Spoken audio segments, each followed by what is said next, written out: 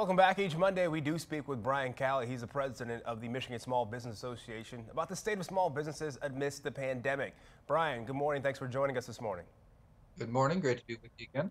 Now, Brian, as you've probably heard, the COVID-19 cases are up all across the state. Now, with the impending flu season approaching, is this a concern, though, among small businesses maybe fearing a possible second shutdown? Well, thankfully, there doesn't really seem to be a shutdown on the table at this point, especially since the emergency executive orders before were struck down by the Supreme Court. However, there are important safety requirements that have been issued by OSHA, the Workplace Safety Agency of the state of Michigan.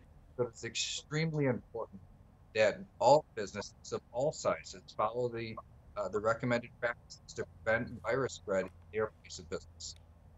Now, Brian, the governor last week signed some bills to protect some of those small businesses from negligence lawsuits. Can you elaborate a little bit more on what those are and what they mean for the rights for those small business owners?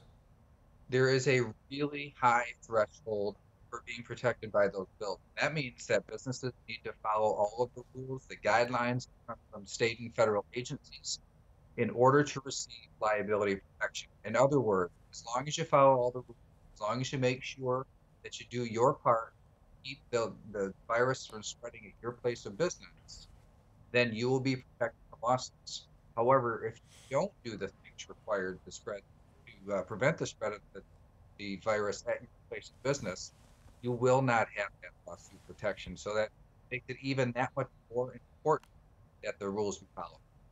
Now, lastly, Brian, before we get on out of here, not too long ago, the state Supreme Court struck down the governor's executive orders. Do you think more bills like that one we just mentioned could be on the way?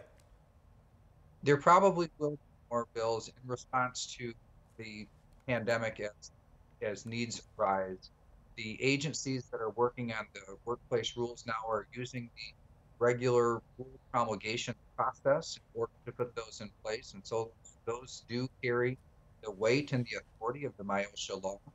However, I do expect there will be more action coming from the legislature in negotiation with the governor in the future. Brian Calley, president of the Michigan Small Business Association. Thank you so much, Brian. We'll talk to you soon. Great to be with you.